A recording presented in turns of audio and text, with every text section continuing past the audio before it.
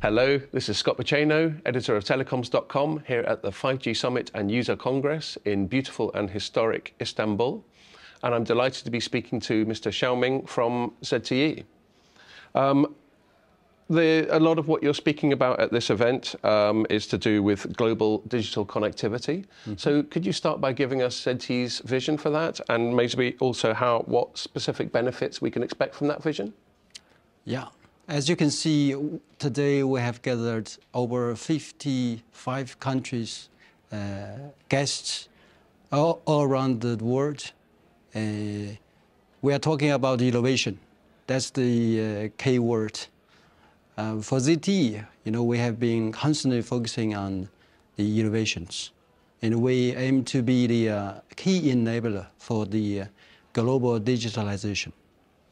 And we have building the digital highway all around the world, and all these innovations make us a true global industry leader.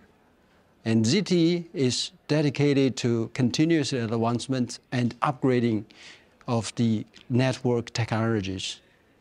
I can give you a bit example, like UBR, FDD, massive MIMO, green network solutions, and the RAN computing to create a more efficient, lightweight 4G, 5G network for the future. Talking about UBR, we are the pioneer, and we are able to customize and combine multiple frequencies that can be supported with one radio unit. We call it UBR. And that will help the customers save a lot of space on the towers. And of course, the sites are getting smaller and they consume much less energy. Talking about FDD massive MIMO, the key feature in 5G, that's TDD, massive MIMO. And we think using the massive MIMO instead of there are many operators around the world that don't have 5G yet. So we apply the massive MIMO to the 4G spectrum, which is the typically FDD. That will be able to at least double the capacity with such kind of technology. And we are also bringing forward the computing power used to be nice in the data centers, in the core network.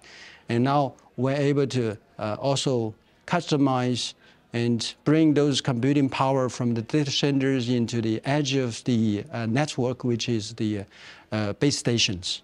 That will help the customers, can cope with the, or say, prioritize the traffic for the users.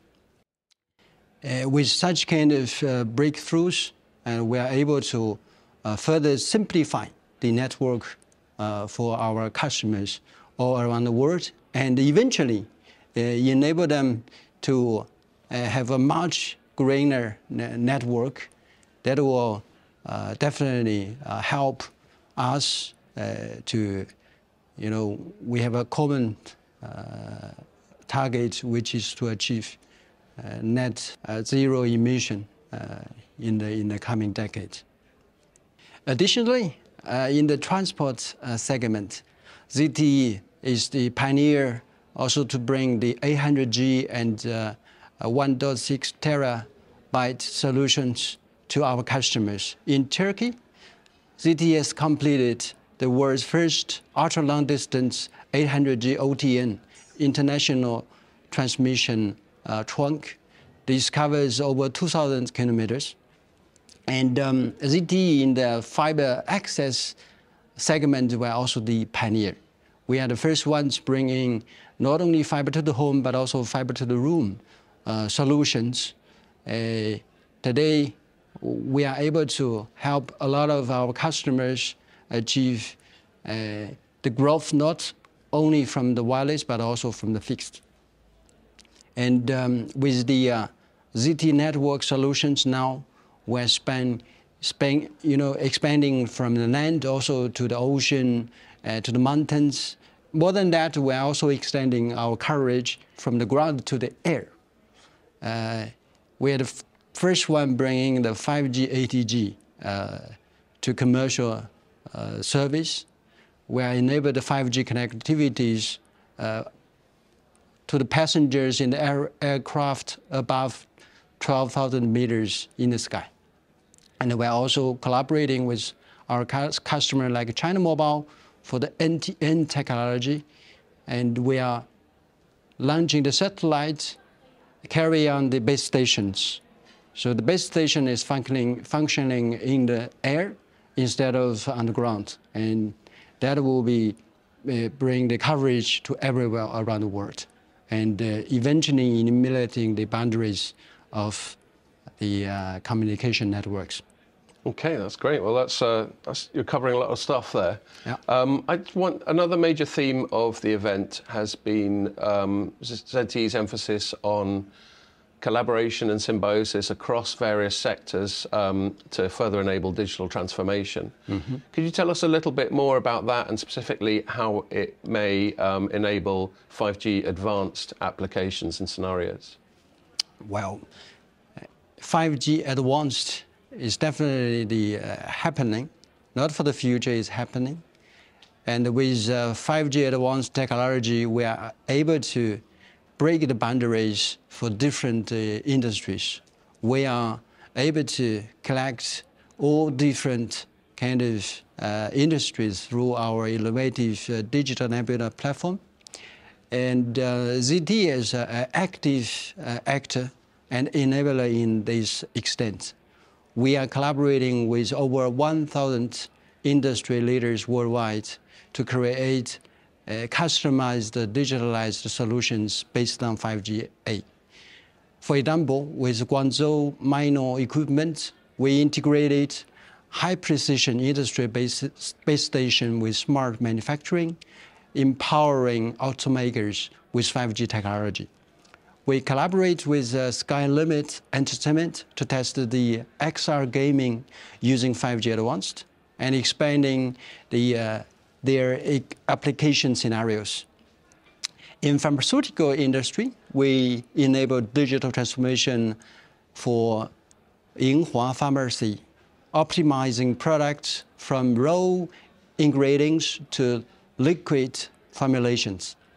In Malaysia, we support this year's Sukma, the largest sport game in that country, with ultra high definition live streaming in 5G Advanced, pioneered a new wireless broadcasting model and offering innovation into the future of event broadcasting. With twin transition, digital and green is the core of our insistence on symbolics. We achieved a 10% annual reduction in carbon emission for several years and consistently earned CDP's A ratings. This is the world industry's highest score. In collaboration with SBTi, we are on track to achieve net zero emission for Scope 1 and 2 by 2040, with a global carbon neutrality by 2050. Through joint efforts in technological innovation and ecosystem building, we are partnering with global leaders to shape a future that is both intelligent and sustainable. Okay, thank you very much. So just as my final question, here we are in Istanbul in Turkey. Could you tell us a little bit more about ZTE's strategic priorities when working in emerging markets such as Turkey, and especially with local telcos such as Turk Telecom and Turkcell, mm-hmm. and how that relationship will affect the region's 5G landscape? Well, in this beautiful country, telco service is really essential. As you have mentioned, those companies, they are the key players to ensure the Digital Turkey program is successful.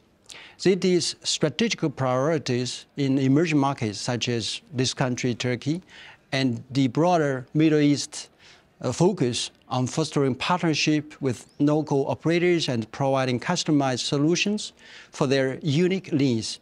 Our collaboration with Turkcell and Turk Telecom exemplifies this as we work together to drive 5G adoption and enhance regional digital transformation.